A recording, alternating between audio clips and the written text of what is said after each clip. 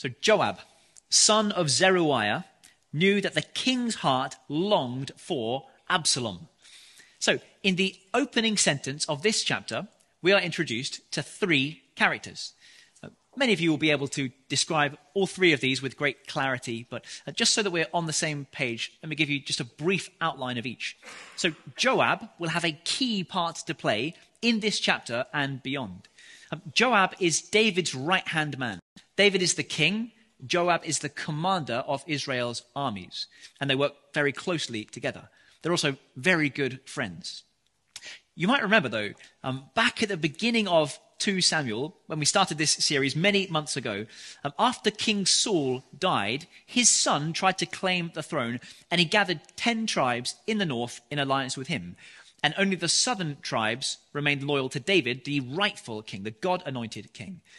So there was something of a civil war in those opening chapters. Ishbosheth, king of the north, David, king of the south, and they each had a commander. Abner up north, Joab down south. And we read about Abner having a fallout with his king. He came down south and tried to come under David's leadership.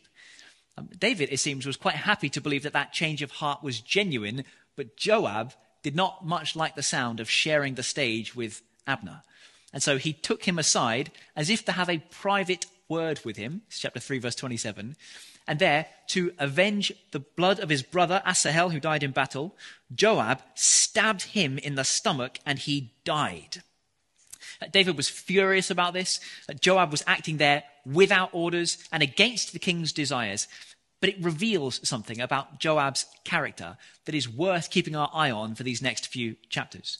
Joab has got a real ruthless streak in him. And there are a few moments in the narrative that will kind of shock you, I think, when Joab will do something without any care in the world about what his king will think. He does it, it seems, without any thought or any concern for the consequences. He just acts brutally and violently in his own interest. So this Joab has got a vicious streak in him. Still, he loves David. He is David's closest confidant. He is the commander. David is the king. That's Joab. Also, of course, that introduces the second of our three characters. Joab, son of Zeruiah, knew that the king's heart longed for Absalom. Who's the king? Well, obviously, it's King David, of course. It is his life that we've been studying for the last few months. The series is called A Better King. And ultimately, we've been seeing not just David, but through David, images of Jesus. And so what David does well, Jesus does better. And where David fails, Jesus fulfills all righteousness. Where David fails and stumbles, Jesus stands firm. It is fascinating to compare David with Jesus, his great descendant. And so it won't surprise you to know that, as with most weeks, we're going to close this evening by thinking about how King Jesus would respond in similar circumstances to the ones that we see in this particular chapter. And so his heart then longed for Absalom. Last week we saw a pretty horrendous scene. I'm amazed that you've turned up again to find out what happens after that, because it's been grim, hasn't it, for the last few weeks. Now, this man, Absalom, son of David, prince in Israel, invited his brothers to attend a feast. The father, David, didn't attend, and so Absalom seized this opportunity to enact revenge on one particular brother, someone that he hated, and not without reason, actually. It was his brother, Amnon. And so after that dramatic assassination of one of the sons, the remaining sons of David all fled home to him in Jerusalem. And together they grieved, and presumably not just the loss of their brother, but no doubt they grieved just the miserable circumstances that have engulfed them all in recent years. The things this family has been through is unbelievable. Absalom, the murderer, did not return home. He ran for refuge elsewhere. He is in hiding as our chapter begins. And so, given the events of recent months and years, actually, in David's life, can't you imagine that he would be probably just like a shadow of his former self? Imagine a meal at the palace. David is a king. His kingdom is prosperous. In theory, there is nothing he can't accomplish. But the finest food at this feast won't restore his broken family. He looks around the table and sees Tamar, a desolate woman. That's how the Bible describes her. That woman whose inner life is like a war zone. She has been ruined by the rape she has had to endure by that evil brother, Amnon. Amnon himself, of course, is no more, slain by his own brother Absalom. Absalom is in hiding, fearing ever to come home, and David has never sent any signal that he is welcome.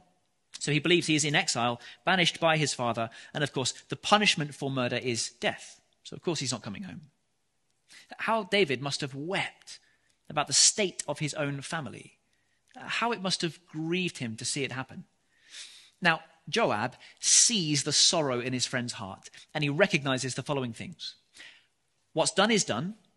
There is no bringing Amnon back from the grave. There is no reversing the circumstances of the last few years. But there doesn't have to be 2 empty seats at that table. It is possible for Absalom to be brought back home. Now, as you might imagine, David is conflicted about that idea, and that becomes very clear in this passage. He's not seen this son since that fateful day. How would you do, looking into the eyes of one son, knowing that he has killed another of your sons? More complex still, this son, Absalom, he only acted because you, David, did not act. The Bible says he was angry but did nothing. Well, that's not good enough. And into that vacuum of action, Absalom stepped foot. I imagine that seeing this boy again would bring up all sorts of feelings of guilt and sorrow and regret, and also deep love and longing for restoration, a desire for a relationship that cannot go back to the way that it once was. So much has changed between father and son now. They would need to forge a new kind of relationship for the future. Now, I imagine just a storm of sorrow in David's heart. He doesn't know what to do for the best. And it's at that point that his dear friend Joab steps forward. He's got a plan. Joab effectively goes to the local Actors Guild, and he hires a woman for a strange private event. Joab's going to be the director of this pantomime, and he says to her in verse 2, pretend you are in mourning, dress in mourning clothes, do not use any cosmetic lotions, act like a woman who has spent many days grieving for the dead, then go to the king and speak these words to him. It's a fascinating little scene, isn't it? He is literally wheeling in the costume department. Wear these kinds of clothes, stay away from that kind of makeup. Oh, and I've printed your script and highlighted your lines. Make sure that you learn them word for word. Go to the king and speak these words to him. What a strange situation this woman finds herself in, right? Still, she plays her part fantastically well, to her credit as a young actress. Now, the aim of the plan is to effectively draw out of David some genuine sympathy for this made-up situation, and then point out that that same sympathy ought to apply to his own situation. And therefore, the sensible, impartial thing is to invite Absalom to come home in the knowledge that the king does not hold it against him. There is no threat hanging over him. He will not be prosecuted as the man who murdered the crown prince of Israel, which of course is what Abner was. His dad just wants him home. Now the question is, why this elaborate scheme? Why this actress hired in to spin a story when Joab could just say to David, look, David, why don't you bring your boy home? That no one would hold it against you. We can see that your heart is hurting, that you are longing for restoration. Let us go and send a messenger to go and bring your boy back. Why doesn't Joab just say that? Well, 2 reasons that I can think of. You could think of many more, I expect. First, I think Joab has probably tried it. Closest person in the world to him, commander and king, thick as thieves. Don't you think they've probably discussed these sort of things before? Yeah, probably. Probably Joab has tried it and been unsuccessful in conversation. Secondly, because it was not all that long ago that the same tactic worked on David. Do you remember? When Nathan the prophet came and approached David about his sin, he told him a story. And David, as a man with some wisdom, was able to see the particulars of that story accurately, and he responded to it appropriately. And at that point, Nathan held up the mirror and said, the story is about you, David. You are the man. This is often the case. Maybe you've noticed this yourself. We're often quite good at discerning the problem and understanding the solution in everybody's life apart from our own. I find it very easy to step into someone else's problems and apply our wisdom to them. But we've got all sorts of blind spots and inner conflicts and sin-saturated corners of our hearts that prevent us from seeing our own lives with that same sort of clarity. Which, by the way, is why we have one another, one of the reasons at least, so that we can look out for each other and help one another. The Bible has, I think, 58 one another commands in the New Testament. Why? Well, because by definition, we actually need each other. We cannot live well alone. Anyway, all this to say, Joab is pretty confident that David will be able to see the wisdom in what he is recommending if he kind of presents this as a story that has nothing to do with David, as though it were all happening to someone else. And then at the end, he's going to reveal, David, this is about you. So apply that same logic to these circumstances, and it will all be well. So the woman from Tekoa went to the king, and she fell with her face to the ground to pay him honor, and said to him, "Help me, your majesty." I like to imagine that she's, really giving it some welly. Remember, she's an actress. This is not real for her. She's a bit of an Amdram star locally, and so she'll likely never get a gig like this again. Commissioned in to perform this play for the king. "Help me, your majesty." And the king asked her, "What is troubling you?" She said, this is the big story then. She's learned her lines well. "I am a widow. My husband is dead. I, your servant, had 2 sons. They got into a fight with each other in the field, and no one was there to separate them. One struck and killed him. Now the whole clan has risen up against your servant. They say, 'Hand over the one who struck his brother down, so that we may put him to death for the life of his brother whom he killed. Then we will get rid of the heir as well.' They would put out the only burning coal I have left, leaving my husband neither name nor descendant on the face of the earth." It's a pretty tragic tale, isn't it? There are some obvious similarities between this story and the one that has just taken place over the last chapter or so in the Bible. One brother has risen up against the other. One brother has killed the other. One brother is off in hiding, and the fear, the danger in his return is that there will be cries for his blood. That this is the man who killed the crown prince in Israel. So there are similarities in these stories. There are also wild differences between the two as well. And you probably noticed this as well. Her story depicts a 2-way fight on a level playing field. Absalom set up a trap and sprung it with precision. He killed his brother while distracting him with drink. Do you remember? He was unable to fight back. One was an accident, an escalation of a fight. The other was absolutely intentional. One was in the passion of the moment. The other was in cold-blooded cunning. It had been planned and prepared for months. There are massive differences between these two scenarios. But that is as good of a job as Joab can do in spinning a story that will work. He's no Nathan, is he? He's no Nathan the prophet. Still, the story does the job by stirring up David's sympathy. She is a widow. She is poor. She is desperate. Her heart is broken. She has nothing left. David sees her plight. David sees her hopelessness, and he really wants to help. Verse 8, the king said to the woman, "Go home, and I will issue an order on your behalf." In other words, let me think about it. Give me some time. I will reach a conclusion. It will be fair, and I will issue my command. I'll do what I can for you. But the woman isn't settling for that. I don't know if Joab had coached her on what to do if David tried to delay, or if this is like improv acting at its finest. But she hits the nail on the head here. She pushes him for a decision there and then. The woman from Tekoa said to him, "Let my lord the king pardon me and my family, and let the king and his throne be without guilt." She's effectively saying to him, "Look, David, if you're afraid of what people will say, that perhaps you've been unfair and unjust by pardoning my son, I want you to know, David, I'll stick up for you. I'll say that I pleaded with you. No one will think bad of you, David, if you do this." I think this is kind of just needling his pride a little bit. David, if you're worried about what's going to happen to your reputation, I will say that the king and the throne are without guilt. I will stand between you and the mean comments that you might get.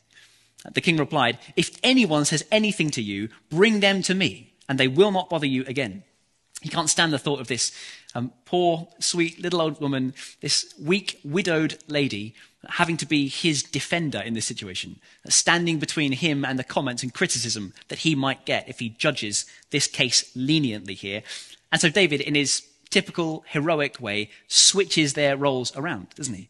He says, no, if someone comes to you to say anything mean, I'll stand between them and you. You bring them to me, I'll deal with them. She's done a marvelous job, hasn't she? At kind of raising his sympathies. Give this actress a pay rise, I say. Excellent work from her. And here she is then pushing for a decision in verse 11. Then let the king invoke the Lord his God to prevent the avenger of blood from adding to the destruction, so that my son shall not be destroyed. Okay, so you say that you don't care about what people will say, that you do see my plight, that you will rule in favor of my son. So David, I'm pleading with you, rule in favor of forgiveness. This is the big crescendo moment. As surely as the Lord lives, David said, not one hair of your son's head will fall to the ground. David might have expected his court to ring out in praise at this declaration. It's got kind of shadows of the wisdom of Solomon here, found in the father. So compassionate, so gracious, so wise and understanding of the situation. The woman clears her throat and shuffles her feet a little awkwardly. She's got more to say. What on earth is going on here? Let your servant speak a word, she says. Okay, I thought that would have concluded things, but fine. The woman says, why have you devised a thing like this against the people of God? When the king says this, does he not convict himself? For the king has not brought back his banished son. This is the moment where the mirror is being held up to David. I wonder if he's getting sick of this stunt being pulled on him by now. Like water spilled on the ground which cannot be recovered, so we must die. There's some debate about what exactly this means. I think at the very least, it probably means this. That there are some things that are irreversible.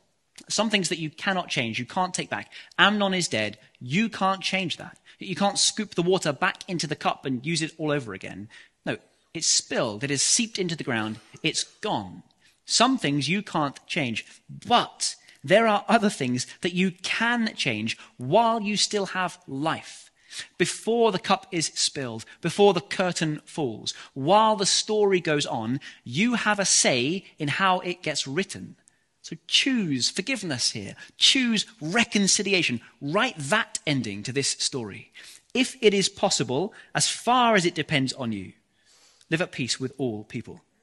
So David, do your bit, she says. Extend your hand. Offer peace. Call your son home so that he does not remain banished forever.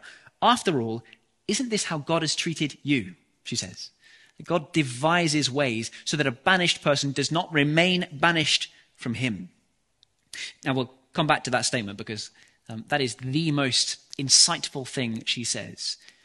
And it's also not quite as simple as it sounds. Now, on the surface, it sounds like everybody here is just recommending that we sweep sins under the rug and pretend they never happened. That is not at all whatever happens to sin, is it? They don't stay under that rug. As I say, we'll come back to it.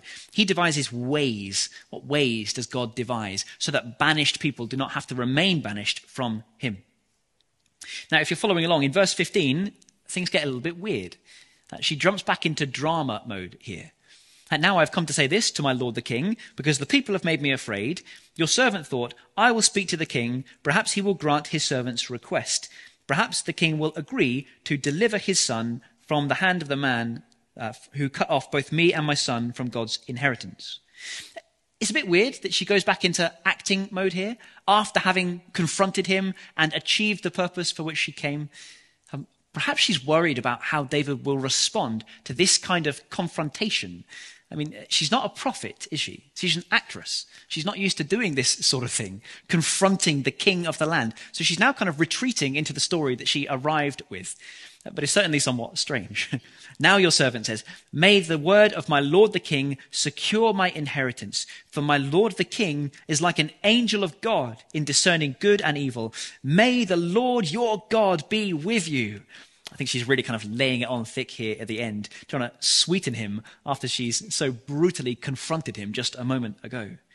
Again, the commentaries seem to struggle to shed much light on why exactly she would revert to her story after that big moment of confrontation. But I think it's just nerves. I think she's just a human being, isn't she? Either way, this is a record of what happened, isn't it? So this is how it happened. David, it seems, has seen enough. He's certainly heard enough. He's twigged what is going on here. Then the king said to the woman, don't keep from me the answer to what I am going to ask you. Let my lord the king speak, the woman said. The king asked, isn't the hand of Joab with you in all this? Now, in the drama that plays out in my mind, the king is kind of smiling as he says this? Isn't the hand of Joab with you in all this? I think if he were grumpy or angry, then it would reveal itself in the narrative in some way. He doesn't rebuke her. He doesn't rebuke Joab. He seems to find the whole pantomime somewhat amusing. And he gets the point of what she is saying and why she has come. To speed the narrative a little bit, she takes her bow, exits the stage, the curtain drops, the house lights come up, and Joab is called in for a quick conversation with the king. Verse 21, the king said to Joab, "Very well, I will do it. Go, bring back the young man Absalom." Well, Joab is delighted. He falls on his face. He praises the king, and he calls for the son now to return. And here's where things take a turn. The whole situation sours here. Joab went to Geshur and brought Absalom back to Jerusalem, but the king said he must go to his own house. He must not see my face. So Absalom went to his own house and did not see the face of the king. Now here's the question. Has David forgiven him or not? Does David want him back or not? Because he's been brought all the way back to Jerusalem, but the relationship has not been restored. He's not actually home, is he? It's kind of halfway between the two.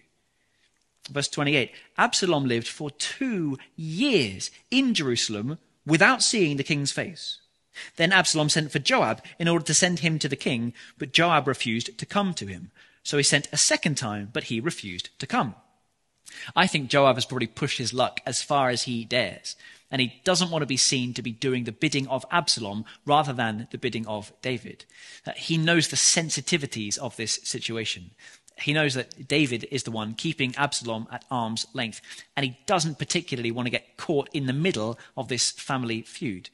And so, having done all that he can to try and soothe the pain in David's heart because of his absent son, he's done his bit, and he's doing no more. But Absalom has called for him twice, knowing that Joab was the one who called him to return. He refuses to come until, at verse 30, Absalom said to his servants, "Look, Joab's field is next to mine, and he has barley there. Go and set it on fire." So Absalom's servants set the field on fire. Then Joab did go to Absalom's house and said to him, "Why have your servants set my field on fire?" That's certainly one way of getting his attention, isn't it? And it worked, didn't it? It certainly was effective.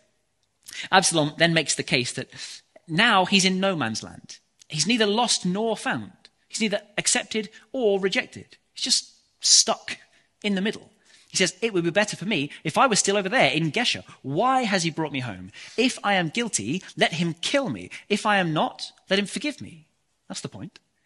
So Joab went to the king and told him this. So the king summoned Absalom, and he came in and bowed down with his face to the ground before the king, and the king kissed Absalom. Now the narrative is deliberately light on detail here. We don't see any weeping. We don't see any embrace. We see a customary kiss. This is standard.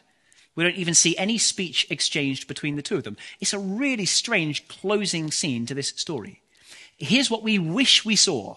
Repentance from both of them, actually. Forgiveness for both of them. Real reconciliation between them. None of those things happen. And this, I think, is the most surprising, confronting lesson of this particular chapter. The kiss here is false because there is no forgiveness behind it. The reconciliation here is false because there is no repentance behind it.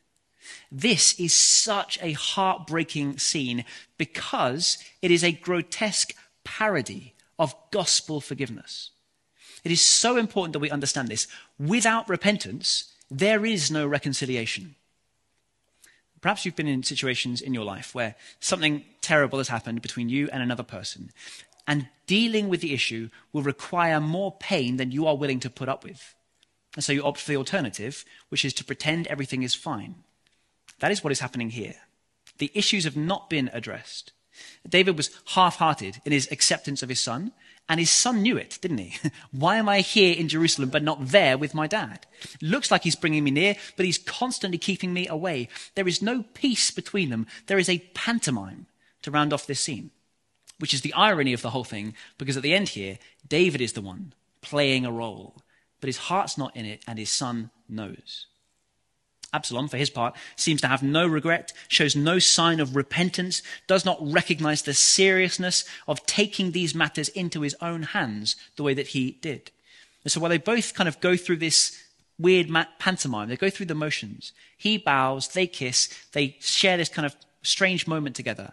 But they both know the hostility hasn't been healed. This is what it looks like then when sin is swept under the rug, when it is not actually dealt with. Friend, this is what makes the forgiveness of God such a glorious, unique gift of true grace.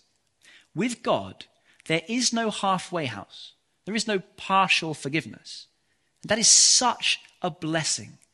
There is no ambiguity. There's no guesswork with God. There is no, I wonder where I stand before him. Let me tell you exactly where you stand before him. If you are repentant, then Jesus has come to deal with your sin and reconcile God and man, to die in your place for your sin, to take those sins upon his shoulders, to receive in his body the punishment that your sins deserve, to deal with those sins once and for all, permanently, for eternity, and through his death to cleanse you of your sin so that they will never be remembered and never held against you ever again. He keeps no record of wrongs. If you've asked him to save you, you are saved. If you've repented, you are reconciled. It is as clear as day. It is black and white. And the opposite is also true. If you refuse to repent, then you are not reconciled with God.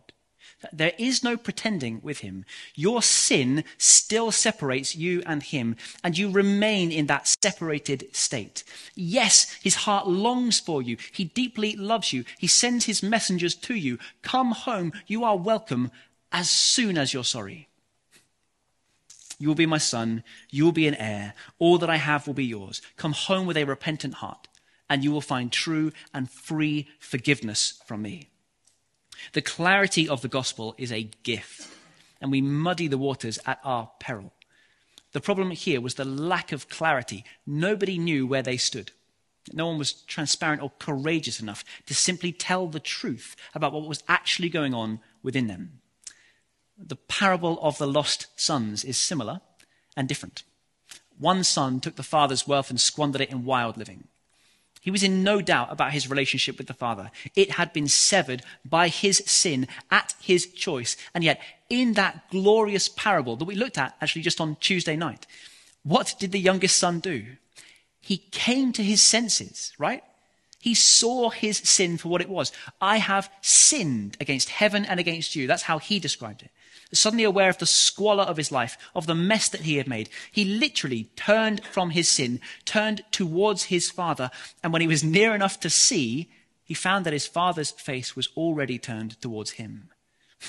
And when he walked on home, he found that his father was running towards him. True repentance and true reconciliation is found in that story. That story also ended in a kiss, didn't it?